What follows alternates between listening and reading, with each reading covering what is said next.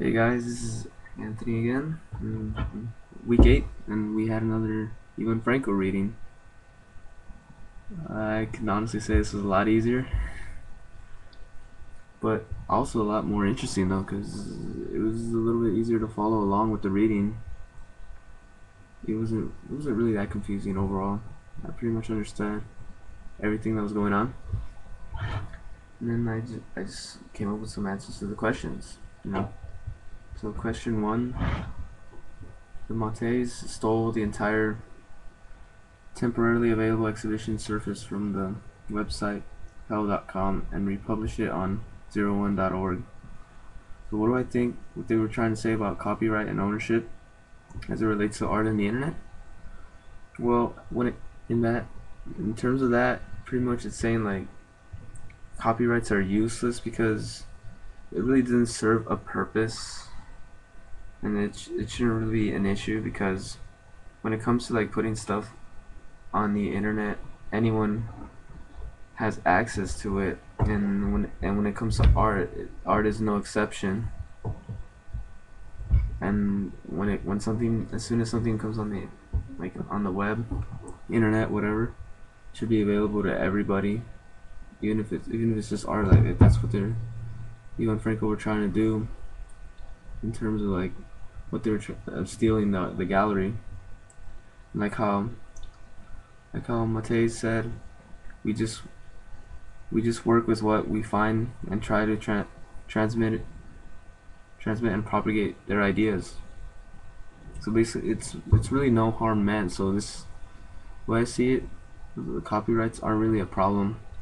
That's just kind of like the sense that I kind of got with that question. Question 2: what are the differences between hacktivism and Ivan Franco's theft on Hell.com's exhibition? Well, Ivan Franco only meant to focus on those concepts that they have talked about, like originality, reproduction, copyright, and plagiarism, stuff like that. Whereas hacktivism it's using those concepts to take down like some kind of company or like organization, corporation. Basically, what they were trying to do with the copyright and the plagiarism concepts that they were talking about, it kind of really didn't serve like a major purpose. Whereas if you're gonna take part in like hacktivism, it would like you'd use that to your advantage in some way, in terms of like bringing someone down, something down. So and kind of like I kind of saw it as basically like awareness versus action, attack, kind of like that. So question 3: what are my thoughts on their Nike swoosh project, and was it any less offensive when I learned about what it was really supposed to be?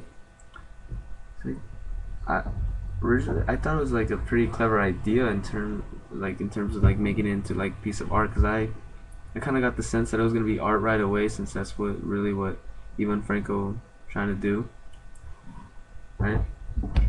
So I would never, but before that I didn't know that Nike was actually planning to buy well, not I don't know, buy, but kind of like own a section of v, Vienna Karlplatz. I don't know if I'm saying it right.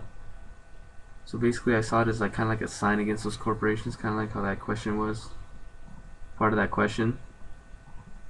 And I was never actually offended by this project. I actually thought it was pretty cool. But basically, I don't know if I'm saying this right, but basically, the Montez is Nike Ground project kind of like saved the little town square, because if who would have known? Because corporations today, like especially here in the U.S., you can say they're taking over, because practically they run like basically like what we buy and what we sell and all that stuff. If that would have happened over there, who knows what Nike could have done in the reality of it. Well, not necessarily reality, but kind of like what could have happened, right? So basically, they helped save the town. That's the way I see it. Little square, whatever. And so, question 4: how is the Second Life avatar like a portrait? How is it different? Well, how is it like a portrait? Well, basically, you're kind of like creating an image of someone or yourself, kind of like that, because you really are creating like something that you can call either you or that's him or her. So you're and kind of like it's art. Obviously, portraits can be art, just like Second Life avatars. You're creating this, like, for say handsome man or beautiful woman, and you are the artist, and you're representing that person, even if it's that person is you or someone else.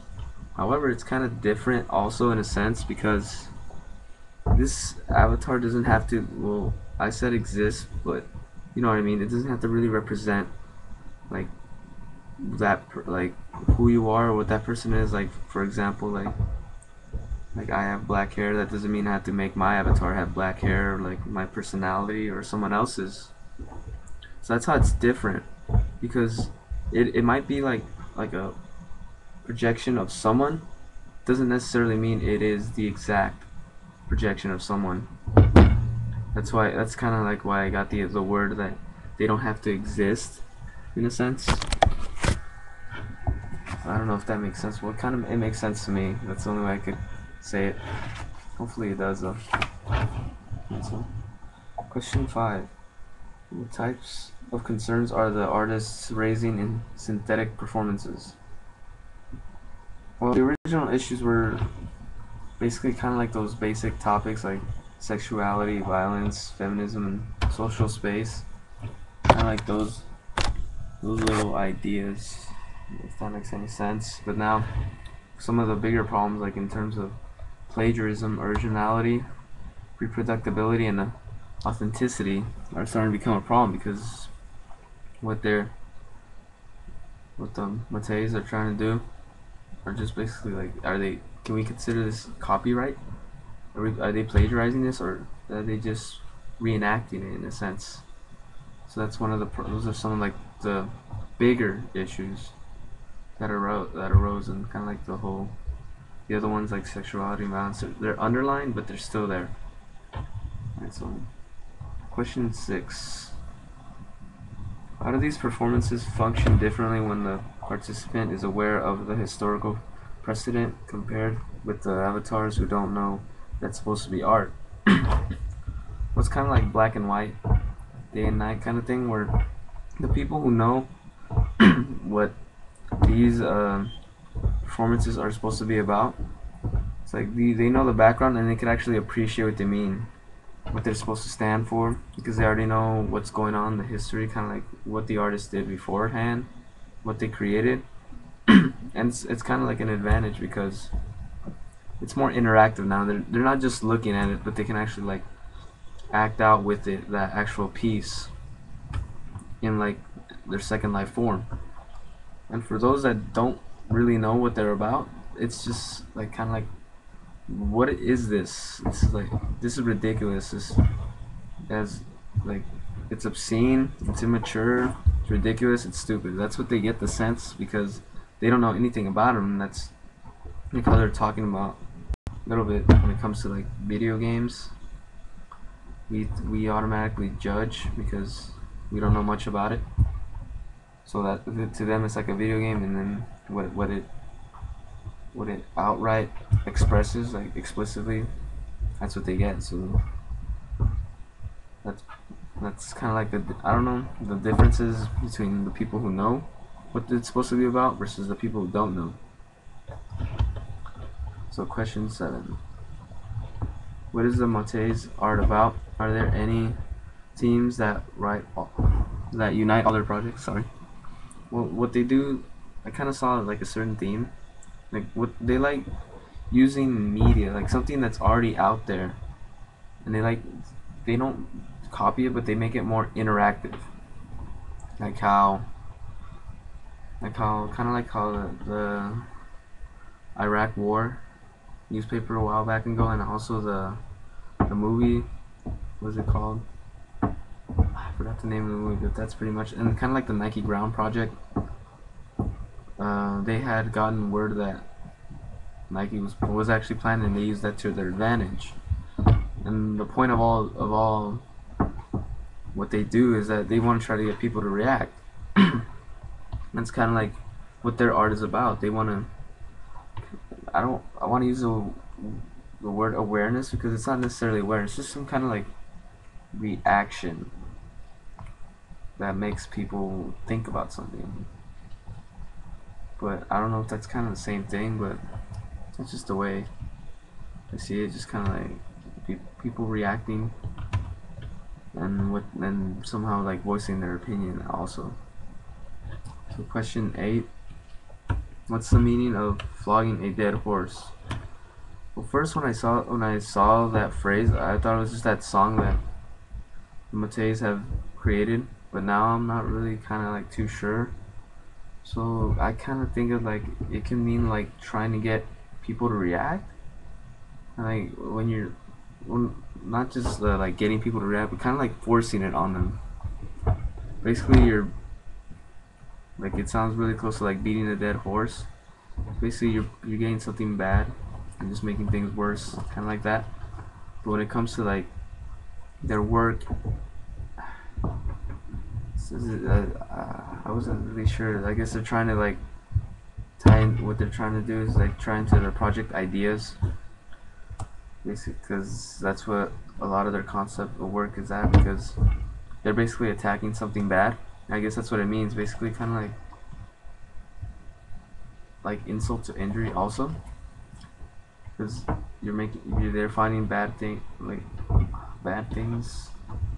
and they're basically, well, to what we see is like some kind of attack on them.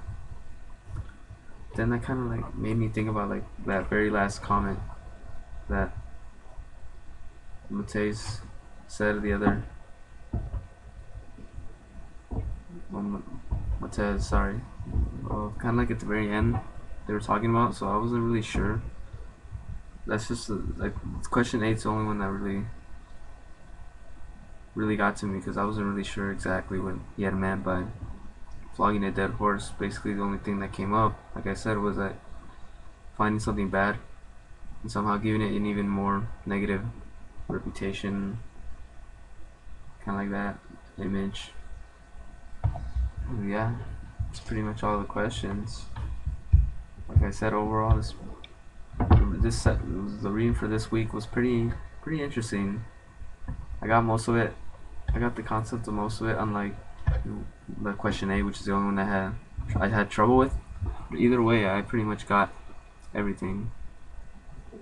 I know we're doing more readings for week 9. If they're as interesting as this, I don't think I'm gonna have a problem with any like questions that we might have to answer later. So yeah, I'm looking forward to it. See ya.